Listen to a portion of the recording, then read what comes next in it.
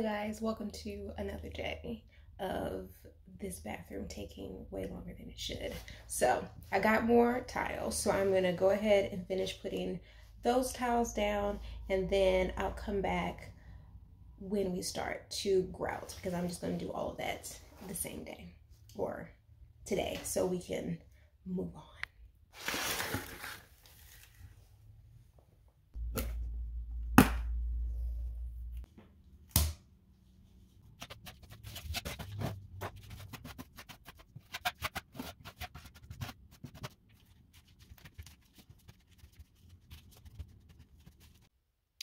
Okay, tile is all laid. As you can see on this side, I actually cut the tiles to match. That was a headache. I broke a lot of tiles, but around here where there's supposed to be like black tiles and along this wall here, then I'm not gonna, well, one, my tile cutter isn't cutting those little tiles, so I'm not gonna place them, but there's gonna be molding, the vanity is gonna be here, so I don't think they're really necessary. Now it's time to grout. I kind of wanted black grout, but we got white grout for free, so I'm just gonna do white grout, which is still gonna look good, and in the future, if I want to dye it, then that's also a possibility. I said I was gonna come back, but I'm tired, and I tried to do like a small section in the corner and then like wipe off the excess, but I felt like I was wiping off too much, and it said to let it sit 15 to 20 minutes, and I'm like, I can't wait for this corner. So I just did the whole floor. Hopefully I don't mess it up too much when I walk back over it to wipe off the haze, which I thought about while I was doing it, but I was like, F it, like, let's just do it. It's so much easier doing a backsplash than this. Yeah, because it needs to set up some. We're about to climb through this hole. Can I even get through?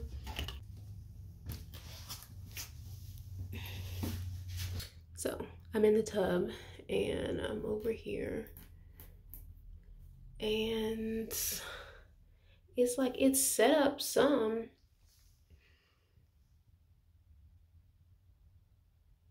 but it's like, how am I supposed to do this?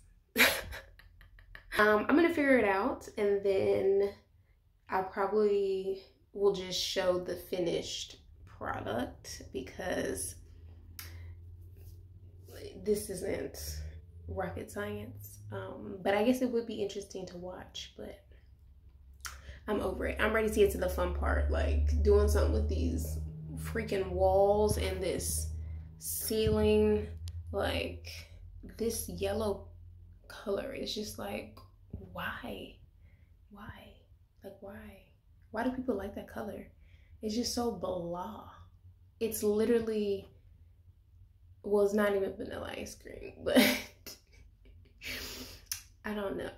At least white is crispy. It's like, this is not even, but anywho, I'll just show y'all before I leave, probably. And then hopefully tomorrow or sometime next week, the plumber will come to fix that, or my dad realizes that we can do it ourselves. Because I think I can do it, but I don't want to mess it up. Several days later.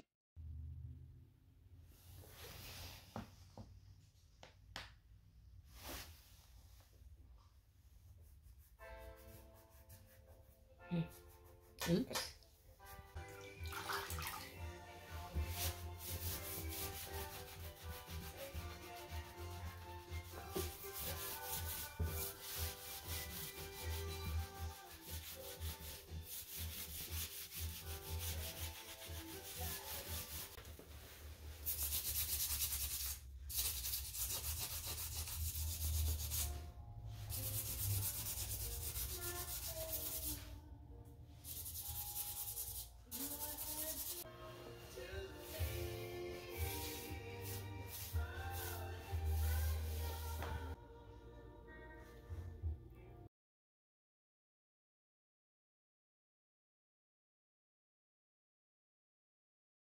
Woo! Don't it look good already? I didn't film the process because it was just a lot. This is what it's supposed to look like. I think you guys saw the brand already. My next tile. Actually, I'll put it on the screen. But yes, make sure you follow the instructions. It says it needs to be like level and like they're serious, or the side walls won't fit in. Yeah, so our tub isn't 100% level, so we have like a gap there, but I think it'll be fine once we caulk it. So I'm excited. We still have to wait for a plumber to do this, but so my dad finally decided that we could do this by ourselves, and pretty much we're just switching out the 3-handled tub faucet to a single.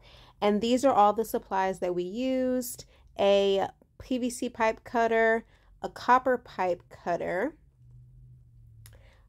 some fittings, and this figuration, the one on the left is the tub faucet, and the 2 on the right are going to be in the hot and cold water faucets.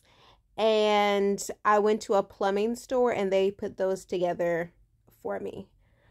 So we're just taking out the old hardware here. I did record a whole piece where I was explaining everything, but we don't really know what we're doing. This is me. I'm trying to show y'all what we did, but I don't really know what I'm doing, and I wouldn't necessarily recommend you do this, but we have a huge access panel so we can easily see if anything's leaking. And then here we're cutting the holes for the tub faucet and the handle piece to go through. Make sure you measure very well, so you only have to cut once. And then I put the tub faucet, hook that up to the main piece, and now I'm just cutting off the excess so I can attach the tub faucet. And with this, you just twist the little black knob and spin it, and it eventually cuts it. I did have to secure the tub faucet to our support pieces back there so it didn't wiggle around. Don't know if that is, you know, standard, but it worked.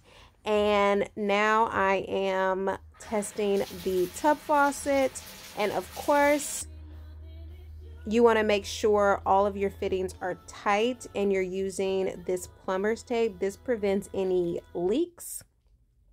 I don't know everything, but I know enough. And later on in the video or in the series, I did the sink faucets and we had to call a plumber in because the fittings were like too small to like reach in our amateurish hands. But the plumber said I did a really good job and asked me if I wanted a job. So, you know, I'm not a professional, but I basically am.